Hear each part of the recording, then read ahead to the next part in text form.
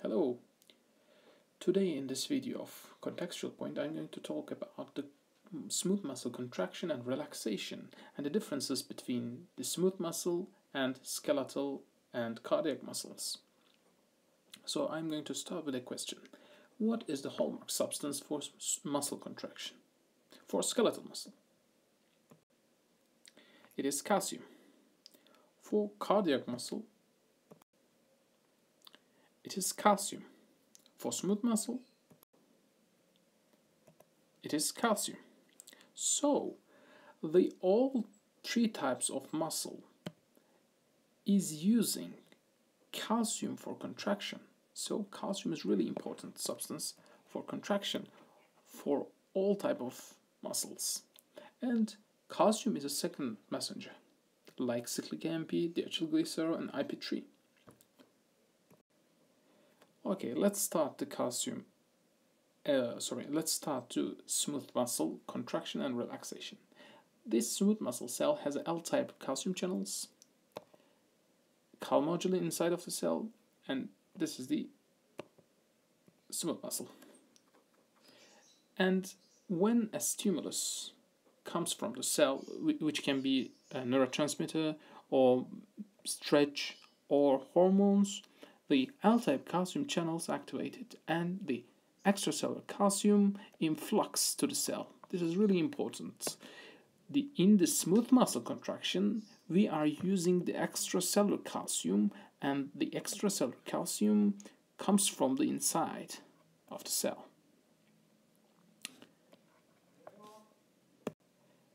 And when the calcium comes inside the cell, it makes a complex with calmodulin, and this name is calcium calmodulin complex.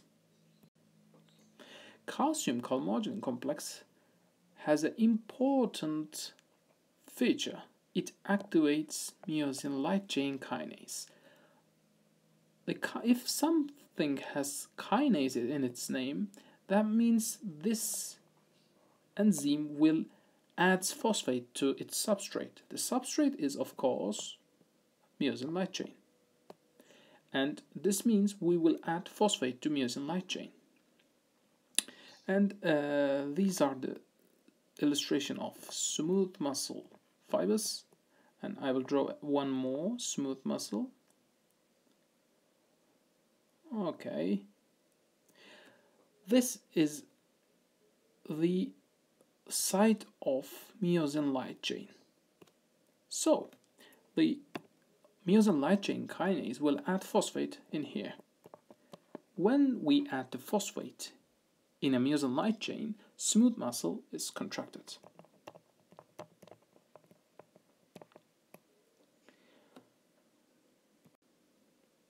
Now, I will draw again. Okay, we have a phosphorylated myosin light chain, and this smooth muscle is contracted right now. So how it will gonna be relaxed?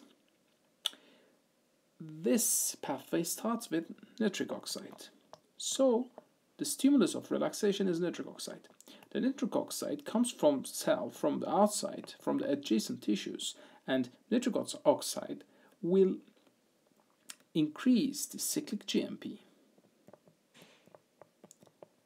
And the increase of cyclic GMP also increases the protein kinase G, but also the increasing of cyclic GMP directly activates myosin light chain phosphatase. And myosin light chain phosphatase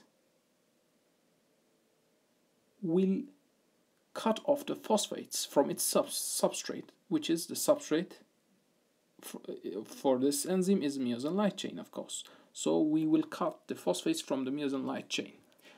So if we cut this phosphate via myosin light chain phosphatase, this muscle becomes dephosphorylated, the smooth muscle becomes dephosphorylated and relaxed. So we can say that the contraction occurs via calcium and the relaxation occurs via sodium. And the contraction contraction occurs via phosphorylation, and the phosphorylation occurs via the myosin light chain kinase, and the dephosphorylation causes relaxation, and the dephosphorylation caused by myosin light chain phosphatase. There is also another important thing in here. The cyclic AMP actually inhibits the myosin light chain kinase. So if cyclic AMP increase in a cell, the myosin light chain kinase inhibited, and the smooth muscles cannot be phosphorylated, and it cannot be contracted. So increasing of cyclic AMP cause the relaxation. This is important to distinguish smooth muscle cells from the cardiac muscle cells. Okay, let's look at pharmacological relevance. What is the mechanism of action of milrinone? Milrinone is a phosphodiesterase 3 inhibitor. The phosphodiesterase normally degrades the cyclic AMP and cyclic GMP inside the cell. So it will cause decreasing of cyclic AMP and cyclic GMP. But if we give phosphodiesterase inhibitors, it will block the phosphodiesterase, and when we block the phosphodiesterase via phosphodiesterase inhibitors, this will lead to increasing of cyclic AMP inside the cell. So what will happen if cyclic AMP increased in a smooth muscle cell? As I said before, cyclic AMP blocks the myosin light chain kinase. So if we block the myosin light chain kinase, the muscle cannot be phosphorylated, the smooth muscle cannot be phosphorylated, so it couldn't be able to contract. So indirectly, it will relax. But there is another important thing in here. This happened in smooth muscle. But in cardiac muscles, increasing of cyclic AMP leads to increased calcium.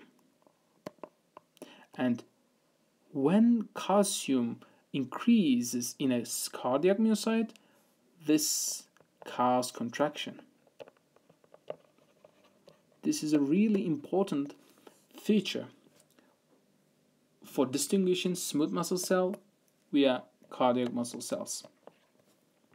So, in a short, we can say that increasing cyclic AMP causes smooth muscle relaxation. In contrast, causes cardiac muscle contraction.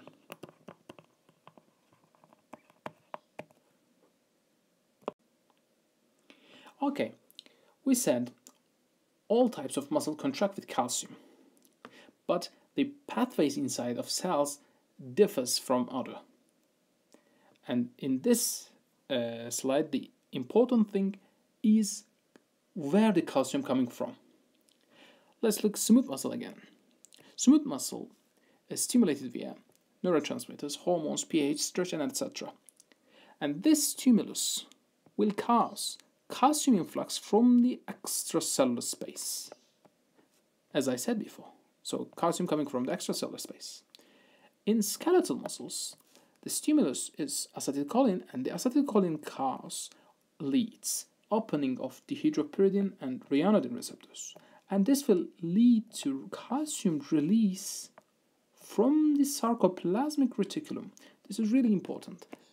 The sarcoplasmic reticulum found in the inside of the cell, so the calcium releasing and coming to cytosol from the intracellular side of the cell, not from the extracellular space like smooth muscle. So in skeletal muscle, uses calcium from the inside. Let's look cardiac muscle. The stimulus coming from the pacemaker cells, and pacemaker cells cause calcium influx from extracellular space, like smooth muscle. But then it will also lead calcium release from the sarcoplasmic reticulum, like skeletal muscle. And we are saying that calcium induced calcium release. So, cardiac muscles use extracellular calcium and also intracellular calcium.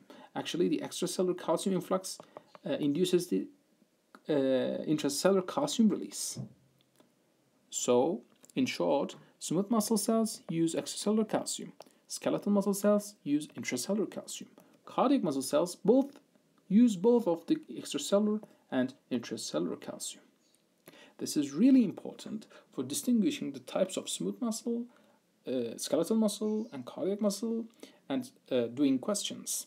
And this is the logic underneath the why calcium channel blockers, like dihydropyridine and non-dihydropyridine calcium channel blockers, are not blocking the contraction in skeletal muscles, because skeletal muscles uses intracellular calcium. If we block the membranous calcium channels via calcium channel blockers, this will not make anything for skeletal muscles, because skeletal muscle uses intracellular calcium. But in contrast, in smooth muscle and cardiac muscle, calcium channel blockers can affect the smooth muscle and cardiac muscle because they both use extracellular calcium. Thanks for watching. I hope you enjoy and learn something. And if you like it, please subscribe me. Thanks much.